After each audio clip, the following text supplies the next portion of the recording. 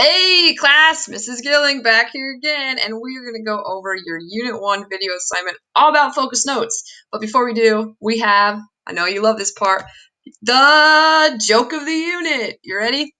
Secretary to psychologist. Doctor, there's a patient here who thinks he is invisible. Psychologist, tell him I can't see him right now. Get it? Invisible. You can't see him right now.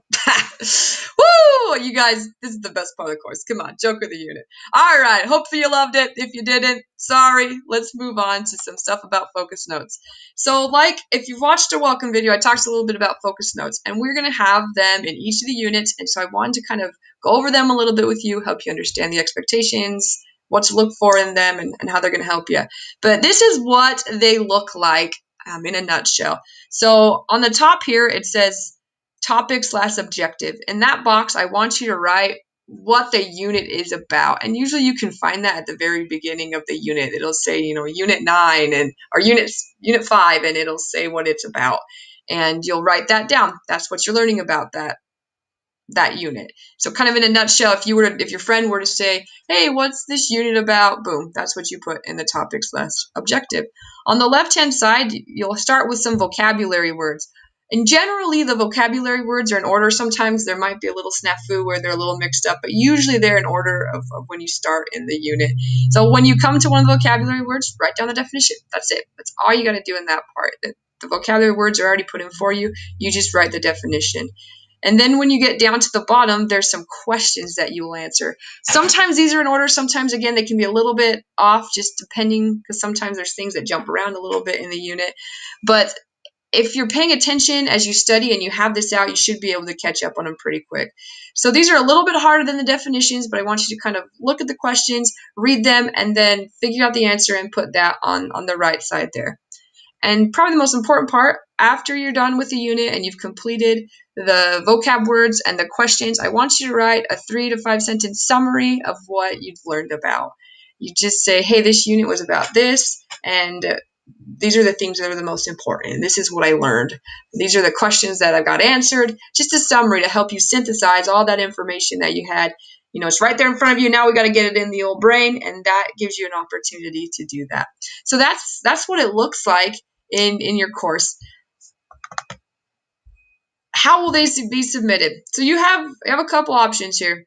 So you may complete these on Google Docs and upload them at the end of the unit if you would like. There's a link that you'll see in just a second that you click on, and it says click here to access this document, and you'll click on that link in your focus notes assignment section, and it will bring you to a Google Doc. As long as you're logged into your school Gmail account, you do need to be logged into your school Gmail account to access it. So while you're logged into your school Gmail account, click on the link. It'll bring you to the Google Doc, and you can go file, make a copy, and then you'll have your own copy that you can edit and put in all the answers and the responses. And then you can submit that to me at the end of the unit. There'll be a place for you to upload. You can save it as a PDF and upload to me, or you can share it with me via Google Docs, and I can view it from there, whatever's easier for you. But that's one option. If you want to do it on your computer and just type in the answers into your own document, that's totally fine. If you're one of the people that likes to write things down as you go, that's awesome too. You can print it out. If you do, I might recommend you making the boxes a little bit bigger, just depending on your handwriting size. It's really kind of up to you. But print that out, and then you can fill the notes in by hand, write your summary by hand, answer the questions by hand, and then you can either take a picture or scan and upload that, and you can send that to me in the system. If you're having problems, you can also just email it to me, and I can work it from there. It's really kind of up to you how you complete it, as long as you complete it. That's what's most important to me, is that I get that at the end of the unit. It's really important because these are going to serve as your study guides for the course. If you complete these and you understand everything in them, you will do well on each of those exams that we have. You will do very well. So for the first test, you're going to use the unit 1, 2, and 3 focus notes, and for your second test, you'll use 4, 5, and 6.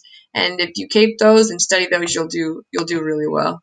This is how they're going to be graded. So you get 25 points for providing the definitions. So those vocabulary words give the definition, you get 25 points for that. You get 25 points for answering each of the questions. And then you get 50 points for that one paragraph summary. So please don't skip the summary at the end, guys. Please get that summary done. That's probably the most important part. That's where you show that you're understanding what you're learning and that it all makes sense.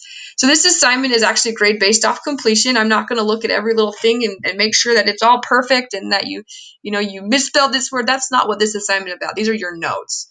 I may give you some feedback. I may say, hey, take a second look at this definition here. You might be missing a few things, but I'm not going to dock points for it. If I can tell that you gave it your best on the assignment, that you put your honest effort forth, that you completed it, right, that you answered all the definition questions, that you answered the questions, then you'll get full credit. And the comments that I leave would be just to help you to make sure that you're understanding it completely. And then if there's something that might be tweaked, that I can help you out with that. So if you do those, then you'll get full points. That's it, guys. That's how you do these focus notes.